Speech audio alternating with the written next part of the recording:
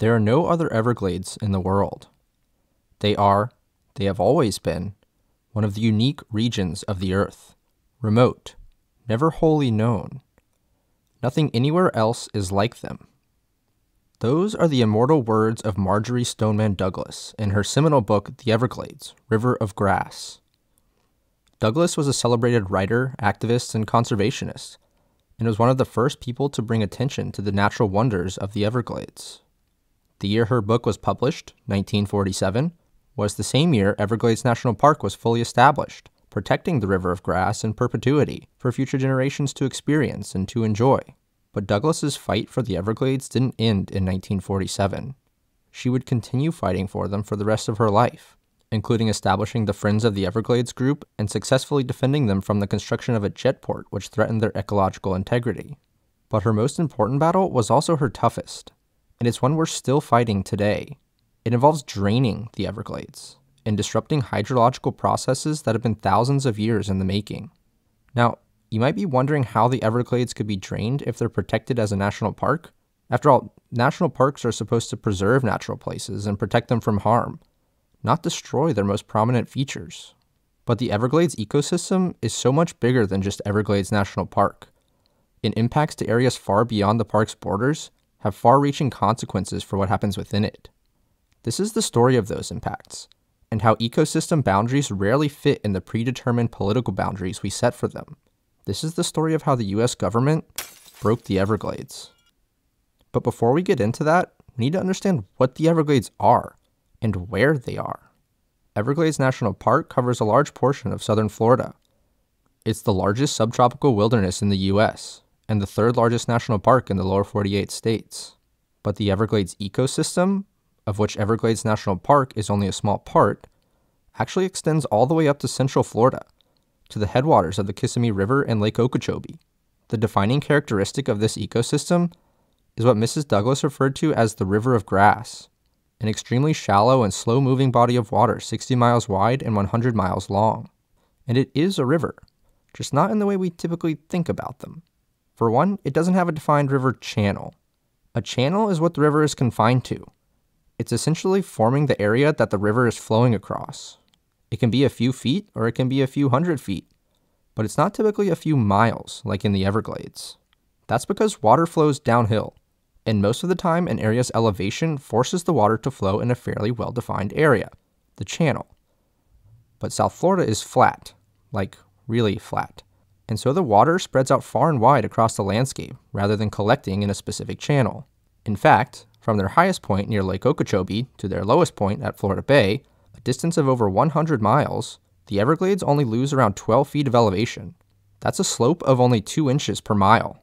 And because it's so flat, that water barely flows.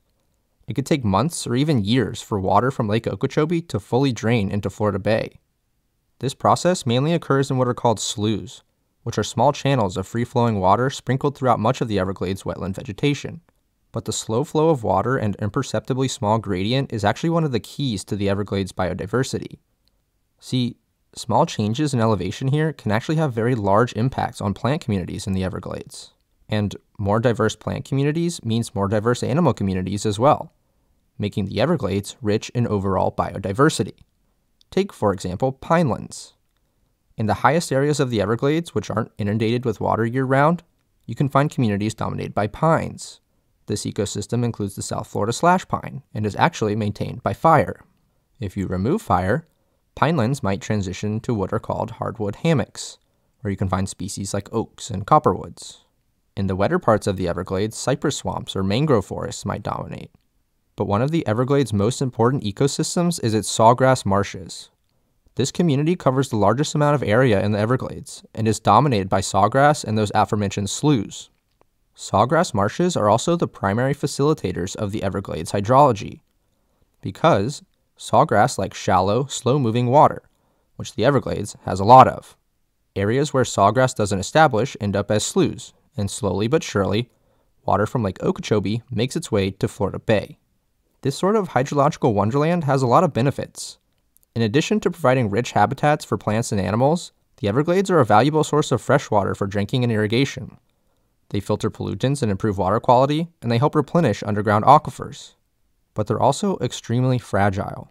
And this is where our problems begin, because the hydrological system that provides all those benefits is the same hydrological system that Congress and other leaders saw as an impediment to the growth and development of South Florida. After all, you can't farm or build houses on land that's always flooded. And the Everglades are almost always flooded. And so, they set out to drain it. Now, people have been trying to farm in the Everglades since the 19th century, but have been met with little success due to the constant threat of flooding and little to no soil knowledge.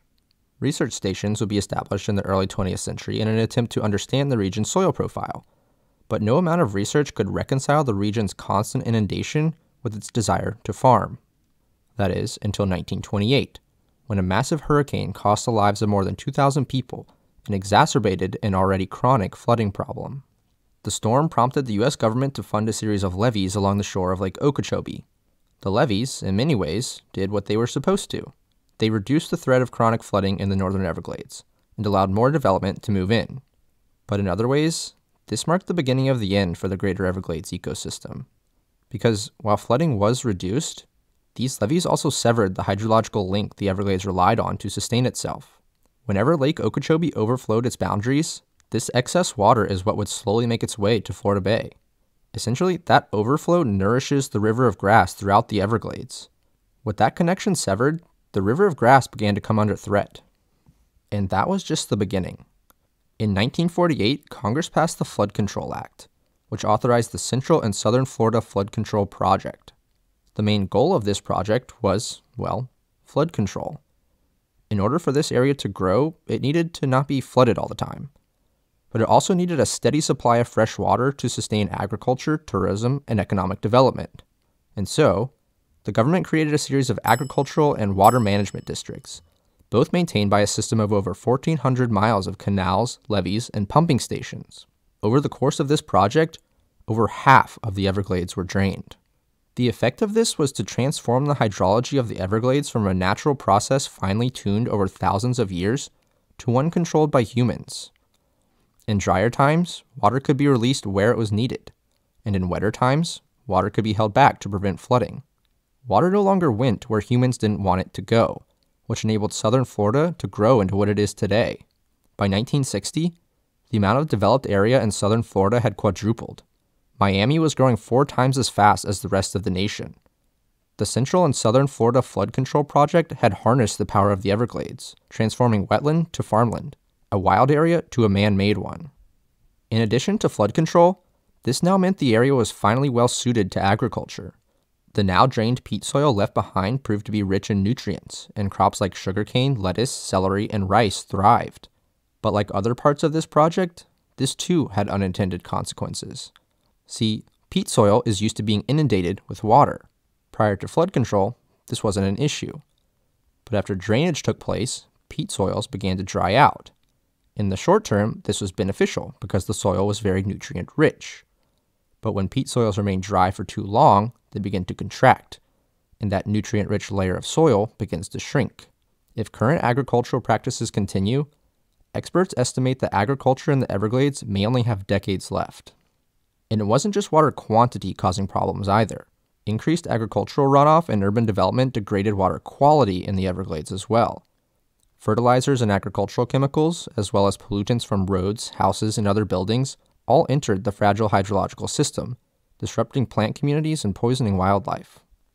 But there's also one project we haven't talked about yet, one that has an even more direct impact on Everglades National Park. In 1928, construction was completed on U.S. Highway 41, also known as Tamiami Trail, so named because it connected Tampa with Miami.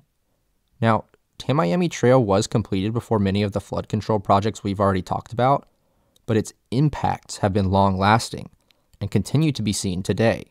Here's why the Tamiami Trail impacts are different. The flood control projects, while devastating to the Everglades, still allowed water to flow, just in a much reduced amount. Tamiami Trail, on the other hand, completely severs water flow. To construct the road, engineers essentially carved out the underlying bedrock and placed it on top of the existing soil, elevating the roadway above the existing wetlands. This effectively created a 25-mile berm restricting flow across the roadway. What made this worse was also where they constructed the road. Tamiami Trail cuts right through the heart of one of the main freshwater conduits in the Everglades, Shark River Slough. If you remember from earlier, sloughs are one of the main ways water flows in the Everglades. These freshwater channels cut through the sawgrass marshes and deliver fresh water out into Florida Bay. And no slough is more important in the Everglades than the Shark River Slough. It is the main conduit for fresh water flowing into Everglades National Park. By constructing a road through the slough, engineers cut off water flow directly rather than simply reduce it. And that's one thing all of these projects have in common. They all attempt to control the Everglades. The US government, the state of Florida, and local leaders all saw this watery wilderness as something to be controlled, something to be exploited. The river of grass became a series of canals. The natural flow of water became a series of targeted discharges. Whether they drained it, impounded it, or sent it somewhere else, each decision had the effect of disrupting a delicate natural process. A natural process that had developed over thousands of years and gave life to an incredible abundance of plants and animals. When that process was disrupted, the Everglades changed forever. But this isn't to say that nothing has been done to try and solve these problems. Thanks to conservationists like Marjorie Stoneman Douglas, we're aware of these issues, and good people are fighting to fix them. Bridges have replaced portions of the Tamiami Trail in an effort to restore natural flows. In 2000, Congress authorized the Comprehensive Everglades Restoration Plan, which recognizes the historical role of unobstructed flow in the Everglades and aims to help restore it. It's unlikely that the Everglades will return to what they once were, but with the right approach, they can come close, and an area once exploited entirely for its value to humans can begin to heal and be seen as an area valuable to all.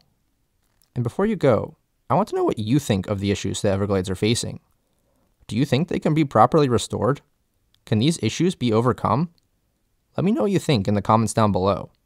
And as always, if you want to learn more about the world's protected places, don't forget to like this video and subscribe to the channel. Thank you so much for watching. Goodbye.